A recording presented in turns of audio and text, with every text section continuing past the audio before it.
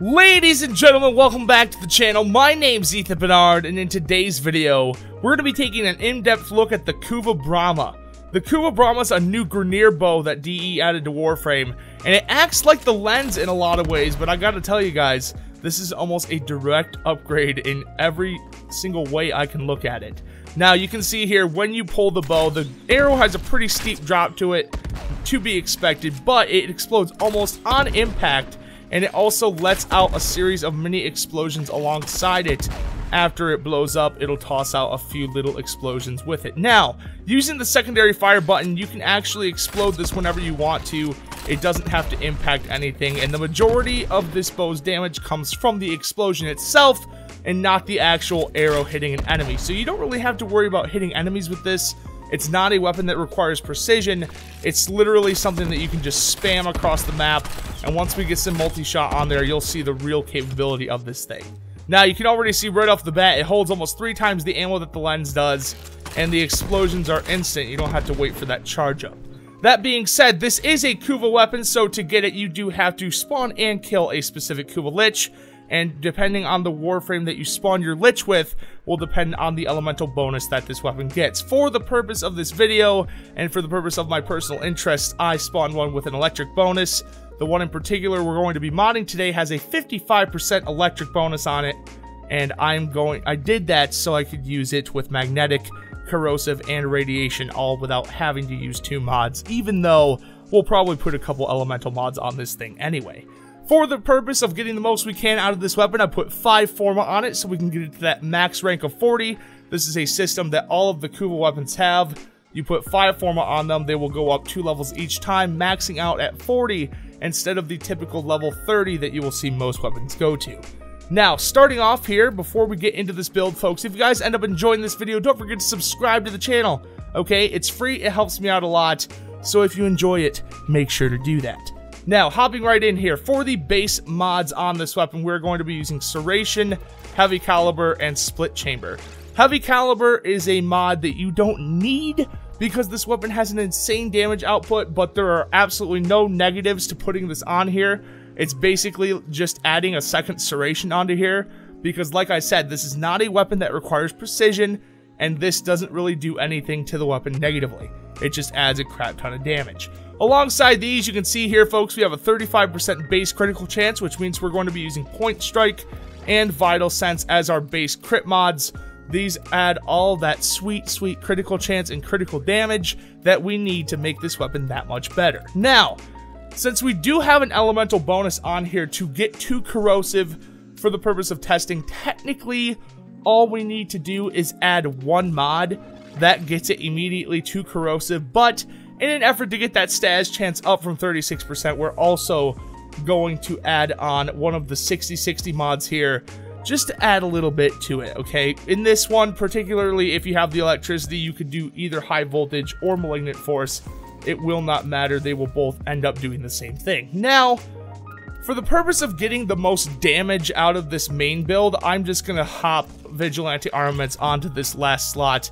A little more multi-shot doesn't hurt, and it actually gives the weapon a chance to fire 3 arrows instead of 2, as you can see right there, which is pretty dang handy.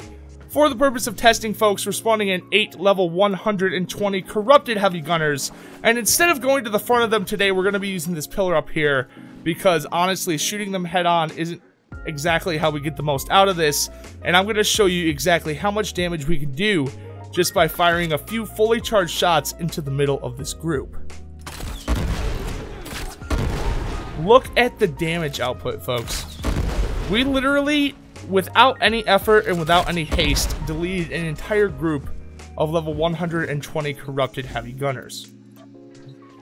Now, we'll do that again, but we'll do it head-on just for the purpose of testing, since this is how we usually use the weapons. You can see here, the actual arrow itself isn't what's dealing the majority of the damage, the explosion is, but the damage this thing deals, it deals literally hundreds of thousands of damage per second if you're firing into groupers of enemies, and it's absolutely crazy. There's not much more you can do to make this weapon better. When Rivens are concerned, I would recommend multi-shot and something like Heat. Maybe if you want a combo or more crit chance to push it over 100, any of that stuff will work. But I can tell you right now, folks, For everything this game has to offer, a Riven is absolutely not necessary. Now you can see we do have 15 rounds, so ammo can be a little bit of an issue, but the drop is also a little bit of an issue. So let's talk about this Exilus slot right here. There are two options that I'm going to recommend to you. First one is terminal velocity. You can see by adding this, it actually makes them travel a bit further because they will be traveling faster, and that is something that will make the weapon much more viable at a mid to long range.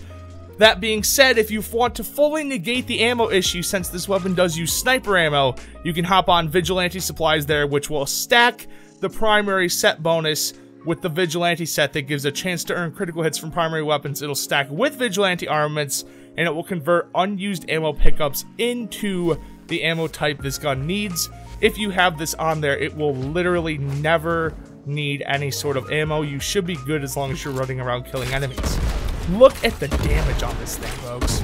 2 or 3 shots kills that entire group with ease without any Warframe buffs or anything. Now, there's those of you out there who love your bleed builds. I gotta say, you guys comment a lot on my builds with these bleed suggestions. I don't like bleed builds, but if you guys like it, I will give it to you. All we've done here, literally, and we're gonna have 2 different versions of this, so don't worry, is we've swapped out Vigilante armaments for Hunter munitions, because this is the freaking mod that everyone seems to love so much, even though literally pretty much anything you fight in this game is gonna get one-shot by this thing. Let's see what this build can do.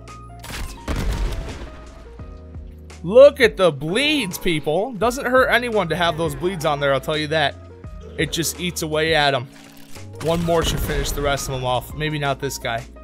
He's sitting over here unaffected. You guys get the idea. Ton of damage. I find bleed builds honestly completely unnecessary on this, but if you do want to increase it a little bit more, you can swap out high voltage or whatever 60/60 mod you have here for rhyme rounds. This should turn it into viral, which will then stack with the slash procs and kill the enemies even faster from those bleeds. Let's take a look over here. Look at the bleeds on that guy. Absolutely eating through them. Anyone who's hit by the initial explosion and gets a slash proc is going to just get eaten by those bleed. Look at that. It eats right through them, folks. So, yes, a bleed build is viable, but I gotta be honest with you people. This gun, anything you fight in this game will most likely be one-shot by this. And even having heavy caliber on there isn't necessary. You could swap that out for something like speed trigger or any fire rate mod. If you want to get a little extra damage on there, you can be shooting them a little faster than normal. But I gotta tell you, I was pleasantly surprised by the weapon's charge rate, because honestly, this is much faster than the lens as it is. This is without any fire rate mods. The lens takes like 4 or 5 times longer than that to charge up. So I am very surprised by how well this weapon performs, the ammo capacity, the charge rate, everything. Anyway, guys, let's take a look at it one time with just some crazy buffs here, shall we? So I made a video a few months ago called the Master of Arms build. This is a Saren build that adds a 268% corrosive damage buff to your weapon. So we're going to go back to the main damage build here. We're going to activate that Venom dose, and we're gonna see exactly what kind of damage we're getting out of this thing, because it's pretty crazy. Look at that. Anyone who was hit by the initial explosion just died immediately. Anyway, you guys don't need me to tell you that this thing is absolutely crazy. You've already seen what it can do. Anyway, guys, let me know what you guys think of the Kuva Bramma down in the comments below. Let me know what you think of the builds. Did you like it?